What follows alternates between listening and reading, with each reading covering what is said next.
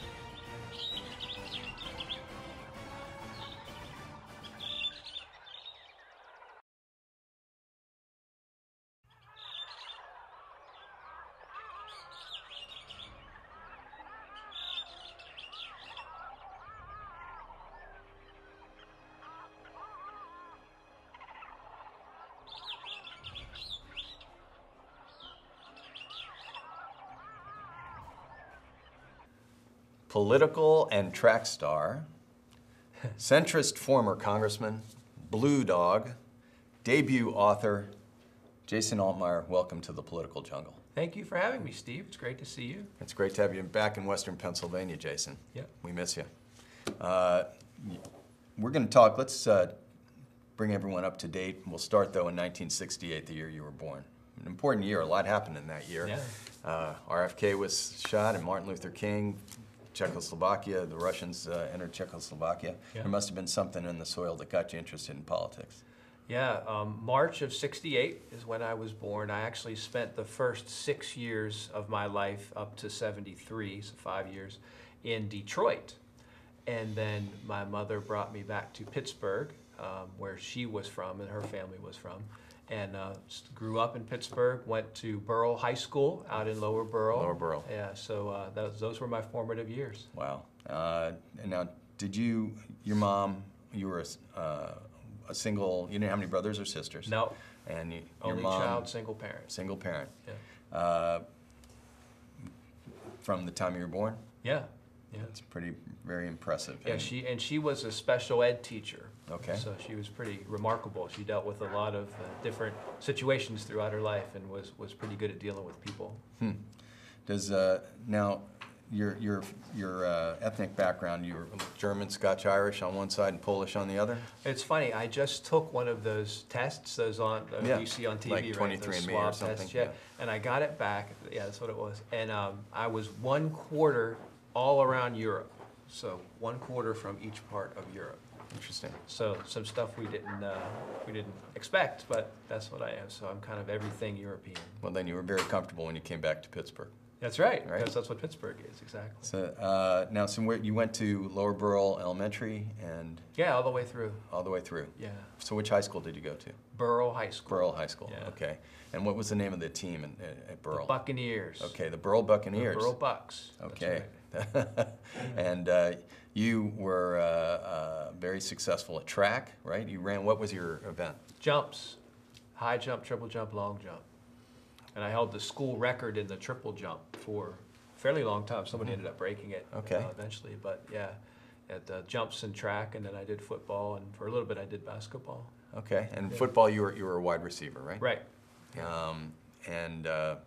But you were injured, so you actually had to go to school not to play football, at least when you left. Well, I went to Florida State with the intention of walking on to the team at Florida State because they were known to accept walk-ons and be favorable to that. So I went to Florida State in 1986. I matriculated, and it took me, I missed 3 football seasons, my senior year of high school and then my first 2 in college, but I did make the team.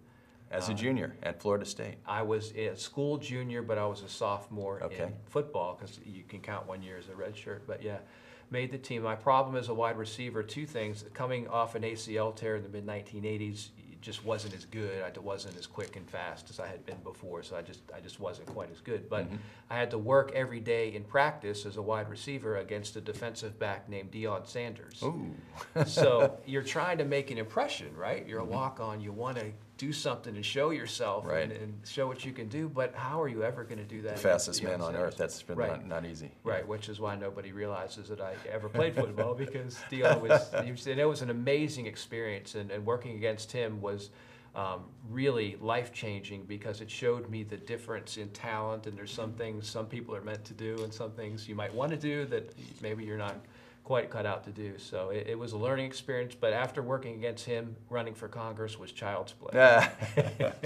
Did you actually, when you were in grade school and otherwise, did you actually want to be a football player, or when did you start to sort of get this interest in politics? I grew up in Pittsburgh in the 70s, right? So everybody at that point was into football as they are today. And yeah, that was like every kid, that was my dream. But I took it as far as I could.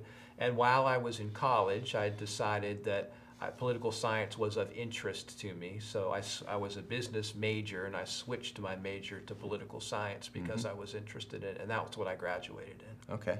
And then from there you went to work on the campaign of Pete Peterson for Congress. Right. Pete Peterson, who's been in the news lately because of Ken Burns' amazing documentary on the Vietnam War. Pete Peterson was a 6.5-year POW in Vietnam. He ran for Congress in his mid-50s in 1990. And the story I tell about how I met him and got on that campaign is I was in my last class on my last day at Florida State. And I always tell this when I speak to students, right, especially college students. And I was leaving the school. I had my car packed. I was ready to drive back to Pittsburgh. I had applied to law school. I had a summer job lined up. And I'm thinking about my future. And the professor calls out to me, "Hey, Jason, I want you to come here. I want to talk to you about something." And she said, "There's a political campaign going on. This guy's running for Congress against an incumbent. He's a Democrat running against a Republican. He has no chance to win, but I think you'd be good at it. And if you wanted to, I could put in a good word with the campaign." And I said, "Well, I've got a job lined up. I'm going to school. I just can't. And she said, "Well, but you can do that anyway. This is a really good experience. It would give you some work experience. I really think it's your calling. I think you'd be good at it. You ought to do it." So in the time it took me to walk back to my car, I decided I'm going to go for this. So worked on his campaign. He worked all the way through, and he won. He won the race and brought me up to Washington, started my whole career. And the kicker to the story is, on that campaign, I met my now wife, Kelly. We had not met before. She was a year behind me, a student at Florida State. So what I tell the students is that whole, we now have 2 teenage daughters, and we've been married for 21 years. And I tell students, you never know what the formative moment of your life is going to be. And for me, that was it. And I had no idea. But it happened because I took a risk. And I was willing to, an informed risk. I was willing to set aside the immediacy of what I had lined up for the potential of something more long-term. And it worked out very well in every way. And at the time you did that, kids who were teenagers weren't taking a gap year or time off. I mean, that was really unusual to do that. You sort of went straight from one thing to the next. And you did take a risk, and obviously worked out pretty well. And you were with Congressman Peterson for 3 terms, before he went to become the ambassador to Vietnam. Right. And while you were there, you also worked with President Clinton on his healthcare reform task force. That's another issue. I worked with Pete, and he assigned me the healthcare issue. I didn't know anything about it, had no interest or knowledge of it coming right out of college, and it ended up becoming my career. Yeah. And I've been pretty successful with it. So again, that story, it really changed the entire path of my life in a very positive way because I took that risk. Well, you got to avoid law school. Instead, you went to exactly. GW, and at George Washington, you got a master's in health administration. Yeah. Did you do that while you were working at night, in Congress? Night school, yeah. Took me 4 years, but well worth it. And GW is one of the top schools for that. So where did you go after you were in Congress? You became a lobbyist. I came back to Pittsburgh for a job at UPMC, where I worked for 7 years. I started in 1998 and left in 2005. And during that time, I worked on their government relations and their community affairs. That's when we first met, back at a victory party for Harris Wofford. I think it was either a victory party or a very sad night. Is one of the two. It was a party. Yeah.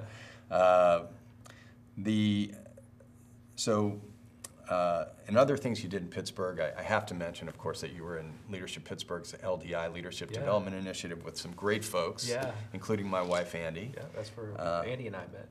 And Jake Wheatley, who has been on the show, has been in the political jungle, and Dan Henderson and Michael Coleman, who's in D.C., I think, doing some interesting things. Yeah, there were some good folks in that class. Yeah. So at some point you decided that you were going to run for Congress. And I remember a conversation when we sat and had lunch, and you laid out for me the numbers, and you were very much into the numbers and understood why you could be successful. Why don't you talk about that decision run for Congress? Yeah, it's interesting. After I actually tell the story in my book in some detail, but after the 2004 elections, regardless of your politics, right, I looked at the outcome and I thought Melissa Hart was the representative in the district where I lived. And I just thought she was too far to the right to be, I thought we needed a more mainstream conservative, yes, but more centrist member of Congress than I felt her voting record was. And I spent about 6 months traveling around the district, which I had gotten to know pretty well because of my job at UPMC, which was primarily external affairs, and explaining to people why I thought she was beatable. And at the time, she was 42 years old, had never lost an election, had been in public office for 16 years, counting her state senate, and everyone assumed she was going to go on to higher things. And every single person I talked to said, "You're crazy. You can't beat. Nobody can beat Melissa Hart. I mean, she's popular." And there were 538 voting precincts, and I think what you're referring to is I literally went through all 538, and her past two opponents had gotten 36% against her, which to me meant to beat her, you have to flip 7% of the vote, right? That's take an optimist. 7 from him, or 7 from her, and give 7 to her opponent. So I went through every district and figured out how to do that. So to make a long story short, I went back to Kelly and I said, my wife, and I said, no one is going to do this, so I think that I'm going to do this. This is something that I feel like needs to be done. And she said, well, what does that mean? I said, it means I'm going to quit my job at UPMC. And we had 4 and 6 maybe were our kids, or 3 and 5, really young kids. And I'm going to spend the next 18 months traveling around the district, 146 towns, campaigning for a seat that nobody thinks I can win, and nobody's going to pay any attention to. And she said, I don't really like that plan. I don't think that's good. And the way I won, the argument was, it wasn't an argument, but the discussion was, I said, look, a year and a half from now, the election's going to occur, and we're going to be watching the results, and we're going to see somebody else either come really close to beating her or maybe beating her. And I'm going to know that could have been me. I could have done that, but nobody else is going to know. And I'm going to be sitting at a bar when I'm 85 years old saying, hey, I could have been a congressman if only I... So I went back to that first risk that I took, and I thought, you're never going to succeed if you don't take risk along the way. So how'd you feed the family for job. the Well, 6 Kelly months? had a job. She worked for AARP, and we lived off of that. We canceled our cable for that whole time. We only had the channels without cable, and we ate macaroni and cheese and rigatoni and all of that. it ended up working out. But Yeah. even if I had lost my first race, and it was very close, it still would have been the best experience of my life. I still would have been glad that I did it, because you meet people and you learn about issues and you learn about the region and so many great towns in that district in Beaver County and Lawrence County, and just character towns, and the people that you meet become lifetime friends. So I still would have enjoyed it. And now when you're 85, like my dad, who's in the studio today watching up from Florida for my daughter's bat mitzvah, you'll be able to say that you were a congressman for 3 terms. Right, right. After Congress, you went to Florida, and you had went to Florida Blues, which is the equivalent of Highmark, Blue Cross Blue Shield. Yeah. And It's the Blue Cross Blue Shield plan for the entire state of Florida. Unlike Pennsylvania, which has 3 different blues plans, Florida has 1. So it's the largest insurer in the 3rd largest state. It's a $15 billion company. And Kelly, my wife, is from Florida. We met at Florida State. I like Florida, and they made me a nice offer that was something that was appealing to us. We had no intention of leaving Pittsburgh. We loved it here. Our kids loved it here, but it was the right thing to do. And the job that I had was basically external affairs, traveling around the state, talking about healthcare, talking about politics. I ran a $260 million foundation. So everywhere from Key West to Pensacola, if you know Florida, everywhere, we had over 600 partners in the community that we were giving money to. So traveling around and meeting these people who were every day helping other people, it was a very good job. well, I grew up down there, so I know the geography pretty well. But I guess it equals out. I came up here, and you're down there, so Yeah, it's all exactly. good. Now, I want to talk a little bit about the end of your congressional career, but when we get into a deep dive, which is the next part of the show, and let's first talk about inspiration. Who inspired you? Obviously, Pete Peterson was one of the folks who had a big influence on you. He's the one, yeah, definitely, because when you're 18 years old, and I had the knee injury which affected me, and I thought I got a raw deal from fate for that, and you hear someone who was a POW for 6.5 years, and I was his driver, right? That's all I did. And occasionally he would open up about that, and you think, and he'd had some other tragedies in his life, and it really puts in perspective what's important, right? And what is life-changing and what is just bad luck. And the fact that he was able to overcome it, and then over time, he not only became a congressman, but when he left office, he became the first ambassador to Vietnam. Yeah. First U.S. ambassador to unified Vietnam after the war. And to have had the experience that he had, where he was literally tortured and then had to go sit across the table from his former interrogators who tortured him in a diplomatic role representing the country, and do it in an outstanding way that even President Bush kept him on after he became president. It just shows you the kind of character that he has. So he's definitely far and away the most inspiring person I've met. One of the things that inspires me about him is he now lives in Australia. Melbourne. And he's an Australian citizen. Yeah. Which is extraordinary. Have you seen him since? I haven't. We were his first wife passed away while he was in office, and he met an Australian diplomat, which is why he lives in Australia while he was in Vietnam. And we were invited to the wedding in Vietnam, but Kelly was pregnant at the time with Natalie, who's now our almost 19-year-old daughter. And there were travel restrictions on pregnant women, going to Vietnam at the time. Yeah. So we kind of regret that we didn't do that. It was probably good that we did it, but that was our opportunity. Just an aside, you'll find this interesting. So Jim and Nora Eisenhower, who ran AARP, which Kelly worked for, they worked together. Their daughter, Annie, who you'll remember, I do. now works in the State Department in Vietnam, and is having twins.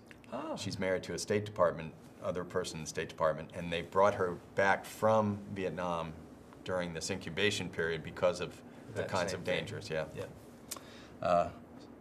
Small world. Let's talk about perspiration a little bit, about what makes you sweat. And what I want to talk a little bit about, you brought with you today the book that you've written, Dead Center, which has gotten wonderful reviews, and we're going to talk about that more in a second. But your vote on the Affordable Care Act was one of the things that many believe contributed to your not being able to stay in Congress. Why don't you tell the story? And I think it's It's worth telling. I tell the story in great detail in the book. Okay. So anyone who's listening and is interested, and I know there are a lot of people who are interested in that story, it actually did not result in me leaving Congress. It resulted in me getting a third term in Congress, because had I voted for the ACA, I would definitely have lost in 2010, as 63 of my colleagues did in the biggest electoral landslide in 72 years. So I don't look at it that way. Now, 2 years later, after redistricting, when the advantage was in that Johnstown area, as far as me not being known. Right. I had more geography, but they had the ability to define me. That was a huge factor in my defeat, but it would not have been possible without redistricting. Well, certainly, I mean, your vote there was a lot of pressure, and I will encourage people to read the account in the book. But the president and his chief of staff were really putting a lot of pressure on you to vote because of your experience in the healthcare field. Yeah, the last 2 weeks before, there was a lot that happened before this, but cutting to the chase. Last 2 weeks before the vote, I was at the White House 5 times. The president called me twice in that time period. He'd called me a third time earlier. And yeah, they have everybody you've ever met, everyone who gave you money, everybody you're close to, every cabinet secretary that you have a good relationship with, they call you and they lean on you. I tell a story in the book, they had Dan Rooney lean on me. I was invited to he was the ambassador to Ireland during the Obama administration, and they invited me to the Irish ball on St. Patrick's Day. I'm not Irish, and I'd never been invited before, and I kind of knew why they were inviting me. It was the week of the vote. And then, Ambassador Rooney pulled me aside, and I'll tell that story. But this is what it comes down to. In every vote, I cast over 5,000 votes, you have to make a decision based upon 3 things. How does the issue you're voting on affect the district that you represent? 750,000 people, in my case, 146 towns. How are they affected? Then what's the mood of the district? You are representing those people, that you're their voice in Washington. I served in the U.S. House of Representatives. My title was representative, and that was my title for a reason. The way the Constitution is set up, the difference between the House and the Senate, the House is supposed to be responsive to the people. They respond with urgency to the will of the people. Those are 2 factors. And then the third is, how do you feel about it, right? You learn about the issue. This was my professional background. It was an issue I knew better than any other issue. Not like when we talked about dairy pricing for agriculture, I needed help with that, right? Healthcare I knew pretty well, but I still listened to everybody and listened to advice, and I came to the conclusion on those 3 things, I would have been inclined to vote no. I didn't think the bill did as much to reduce costs as it could have. I've definitely been proven right about that. The mood of the district was overwhelmingly unfavorable, even among Democrats. There was a poll taken by people who wanted to run a primary against me, which leaked to me, and I saw it, and 53% of Democrats opposed the bill, and certainly 100% of Republicans opposed it. And then lastly, the district I represented, how they're impacted. I had more Medicare Advantage recipients than any other district in the country, #1 in the entire country. The bill, now the law, cut Medicare Advantage by $150 billion. And I had among the least number of uninsured in the district. Paradoxically to what you might think about towns like Newcastle and Beaver Falls and Aliquippa, the reason is they were on Medicaid. So I had a lot of senior citizens who were on Medicare. I had underserved communities that were on Medicaid, and then I had the wealthy suburbs of Pittsburgh on the other side, and they were insured through the work. I didn't have a lot of uninsured. So what the bill did was take money from the constituents I was elected to represent and give it to somebody else's constituents. That's pretty hard to explain when you go home, right? So all 3 of those things led me to vote no. And I really felt badly about it. In the last conversation I had with the president, the night that I announced I was a no vote, 3 days before the vote, he ended the call by saying, I want you to think about something over the weekend leading up to the vote. And I said, what is that? He said, well, you're going to wake up the day after the vote, and you're going to pick up the newspaper, and every newspaper in the country, the headline is going to be, we passed this monumental, most significant piece of legislation in the past 50 years. Then you're going to go into your office, and you're going to sit behind your big desk, and you're going to watch TV, and every station in the country, every commentator is going to be talking about this amazing piece of legislation that we passed, biggest accomplishment of the Democratic Party since Lyndon Johnson. And I want you to think about how you're going to feel knowing you weren't on the team. Right? That was the last conversation. That'll keep you up at night. Yeah. So I tell this story in the book. So on the floor, the bill passes. I vote no. The Democrats are all celebrating, and these are my friends, right? These are my colleagues, people I came into Congress with, people I have a personal relationship with, and they're high-fiving each other and having fun. And Michelle Bachmann, who I think everyone, your viewers know, is a very eccentric character, right? Who was also a friend of mine, comes up and she's sobbing, and the mascara is running down her face, and she said, "I just want to thank you for voting against this monstrosity. This is the worst thing that's ever happened, and I don't know how the country's going to survive." Just saying things like that. And it was at that moment that in my mind I started to think, the president was right. I don't feel great. I don't feel like I was part of the team. But I do feel like I made the right vote for my district. And even though the ACA has worked and people are happy with it, and there are millions of Americans that are benefiting from it, and I think it was a good thing that it passed, I think the vote that I cast, I was doing my job. I really believe I was representing my district. Yeah, it sounds to me like the balancing of conscience and constituency on both sides weighed in favor of the vote that you made. Yeah, difficult. And my supporters were very disappointed, of course, but so often when you hear about people who only cast votes because somebody gave them money, or because they have a personal relationship with somebody, that's the opposite of what I did. I knew the vote that I cast was going to irritate the people who supported me, and it wasn't really going to help me with the people who opposed me. They were still going to oppose me, but in the end, that 2010 election proved to be fatal for dozens of people that I served with. Yes. So had I voted for it, I never would have had a chance to run in that 2012 election because I wouldn't have been in Congress. So let's talk just a little bit more about the book, and we've touched on it, dead center. How political? Can I? Absolutely, please. We have most shows we have show and tell. You've actually bought the book itself, which I think Carl will be able to zero in on that. It's been called an incisive, intellectually thorough analysis of one of the country's most pressing political problems. So my question for you, is the country polarized, or are just our politics polarized? That's the question that I try to answer. The question when I go out and speak I get most often is, why is there so much partisanship in Washington? Because people feel like they want Congress to get along and compromise and get things done and make accommodations. That's not what's happening. And the reason Congress is so polarized is because we elect partisans. We have a system that's designed to elect and protect people on the extremes. And when you elect folks from the middle, as happened in my case and the case of so many of my colleagues, when you do talk to the other side and you vote with the other side occasionally, or you are known to compromise, they'll punish you for it. Your own party will come after you because that's not what they want you to do. What I found out in losing a Democratic primary is when you vote half the time with the Republicans, I was a Democrat, but half the time with the other party, in the general election, that's really good. People like that. But the people who like that don't vote in primaries. The people who vote in primaries are on the extremes. And I get into the book all the reasons why that is. So the gist of the problem is we have to reform the way we run primaries to incentivize candidates to appeal across the whole spectrum and get more people to vote in primaries rather than only appealing to the people on the extremes. Because if that's your base of support in primaries, if that's who you're accountable for, you're not going to want to work with the other side because compromise is a dirty word, and you're going to be punished if you do.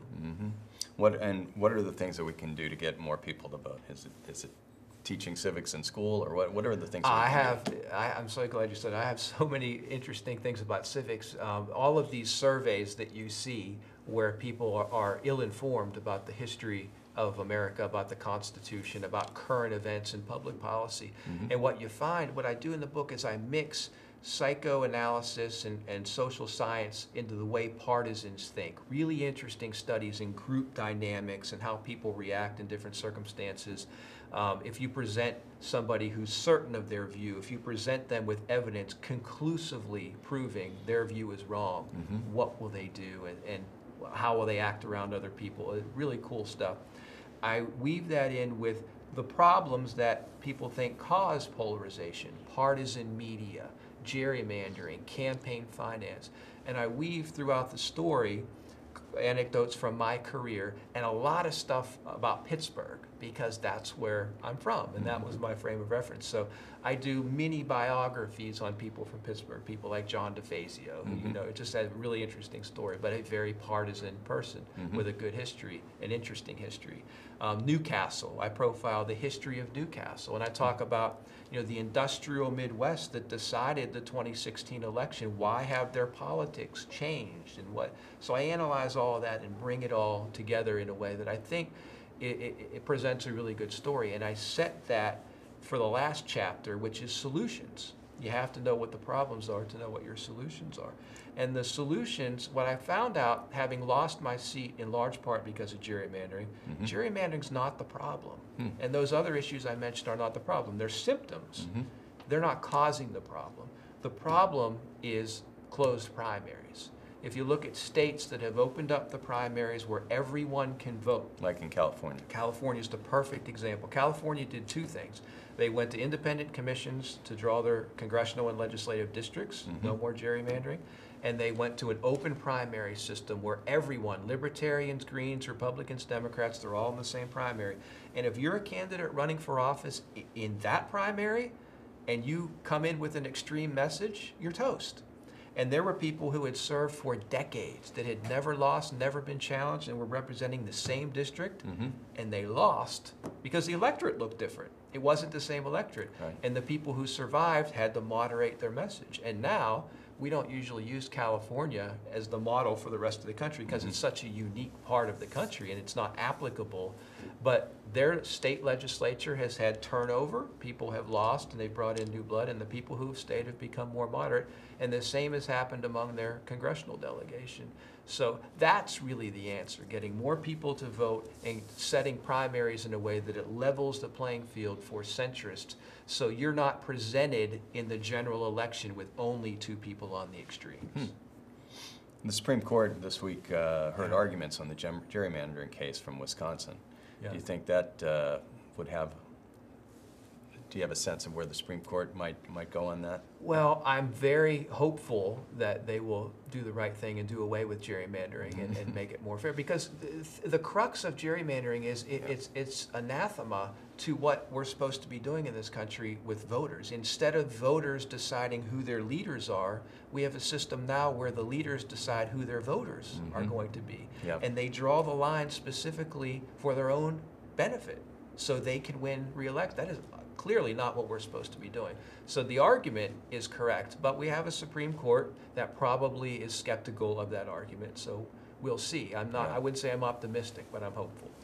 Now, you wrote this book when you were senior vice president of the Florida Blues. Right.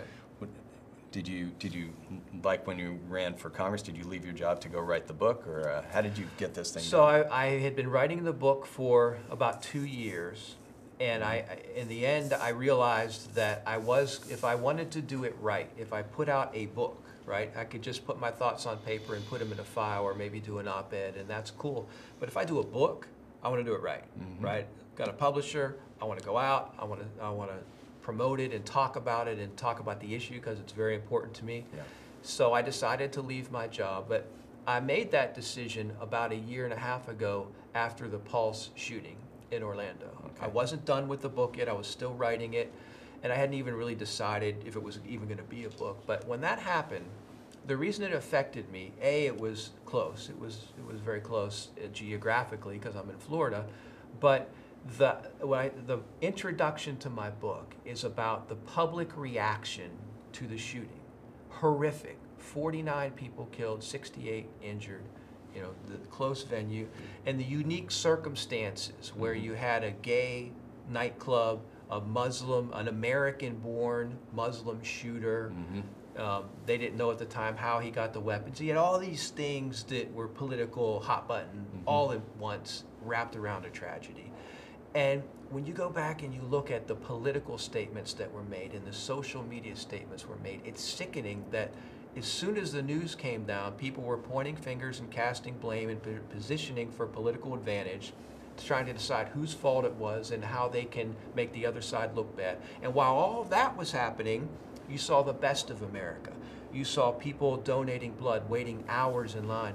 You saw people giving more money than they were able to give to help the families of the victims. Yes. You saw all of these vigils around the country.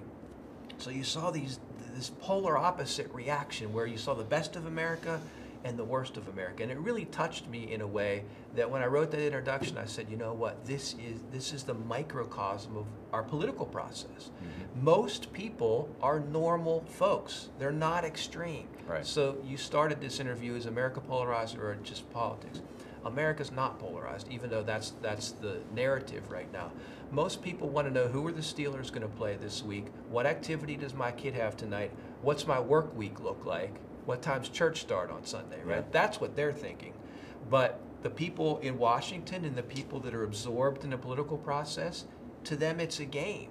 It's win or lose. It's not about good public policy. It's about making the other side look bad. Yeah. And while they're having this argument, the rest of America sits back and looks with disgust and thinks, why can't you get anything done? And the reason they can't get anything done is because the people who participate in the political process are on the fringe. And that's what the book is about, how we get to a system where we solve that problem. I hope people read the book and show up to solve the problem, because we're obviously in the aftermath of the Las Vegas shooting, and there has to be a way for people in the middle can find a way to do something constructive to stop this kind of thing from happening. What do you think of groups like No Labels and Nancy Jacobson's group that has sort of taken sort of the center and become a really influential voice in Congress and trying to get things done? Well, as we tape this today, I know it's going to be shown multiple times, as we tape this today, I actually am going to be on the No Labels radio program when we're done taping. Great. And I'm working with them, and they're very excited about the book, and we are going to do some joint promotional opportunities because it's exactly in line with the message that they're trying to send. Yes. All right, so we know what keeps you up at night. We know what makes you sweat. What do you want to be when you grow up, Jason? You're no longer with the Florida Blue. Right. You're promoting the book. You're an author. Are you a legislator? Are you an author? What's next? I'm not going to run for office again, right? I can't imagine a scenario where I would want to wake up and start making fundraising calls again and face the negativity that doesn't appeal to me.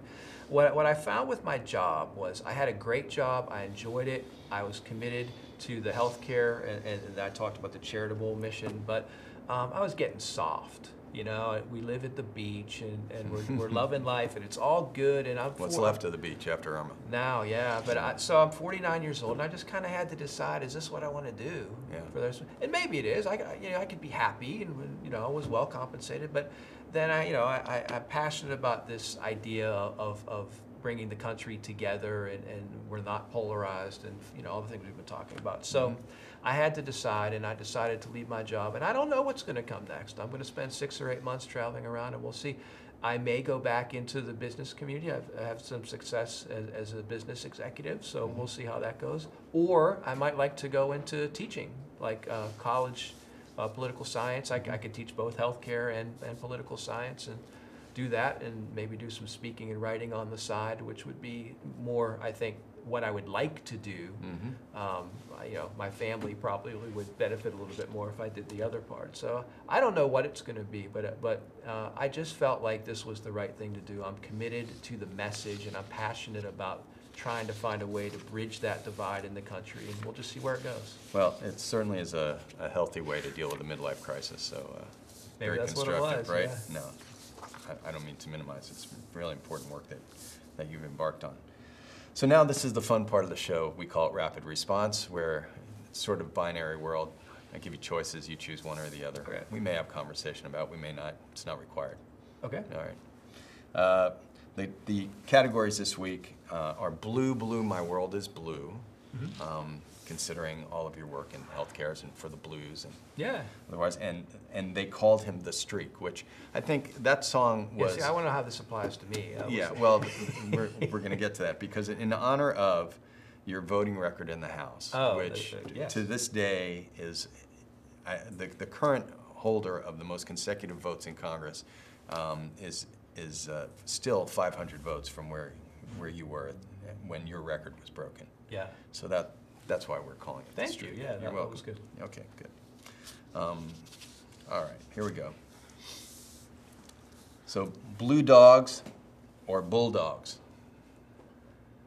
as in Georgia. I know, I'm thinking about that. Well, it could also be Mississippi State. I would say Bulldogs. I'm a Florida State fan, but I love college football. Politics is behind me, at least public engagement in it. I like college football, we'll go with Bulldogs. Yeah, even though you went to Florida State, when you live in Jacksonville, it's, how about them dogs, right? That's where it's not necessarily Gainesville or... Anyone who's watching this, put on your bucket list the Florida-Georgia game in Jacksonville. There is no better atmosphere for college football. You got to do it. I go every year. It's an amazing atmosphere. Excellent. All right, rivers, St. John's or Allegheny? The St. John's, the river I that grew up runs on the Allegheny. north I love out of Pittsburgh, Jackson. but the St. John's River is an awesome river. It flows north, which is kind of cool. It's rare. I know the Yacht does too, but it's just big and it's massive and it dumps out right into the ocean. So St. John's is a cool river. People who don't know about it, look it up. It's pretty cool. Jimmy Buffett or Donnie Iris and the Jaggers?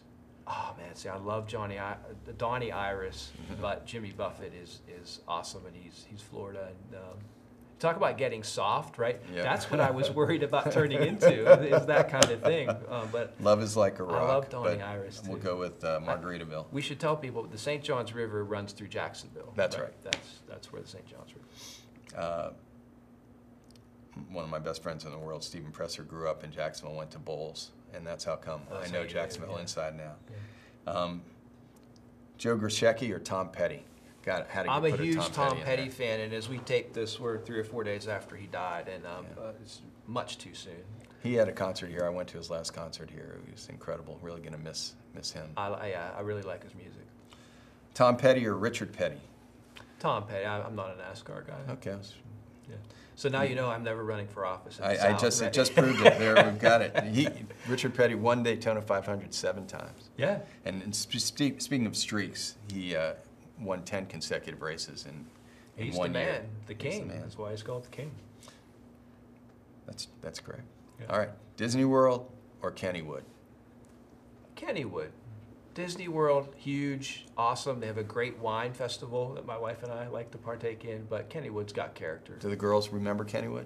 They do. They both do, yeah. Good. They actually, I didn't do it, but they actually wanted me to steal a Kennywood sign or somehow procure a Kennywood sign on the way out of We'll work on town, that for but you. yeah, we never did.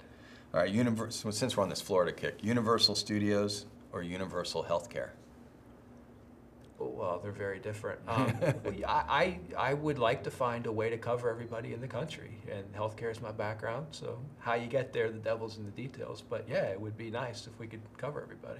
Is single payer something that you think is even conceivable or something you would support? I would have said no until recently, and what happens is, one of my favorite quotes in politics is, "There's nothing more permanent than a temporary government program."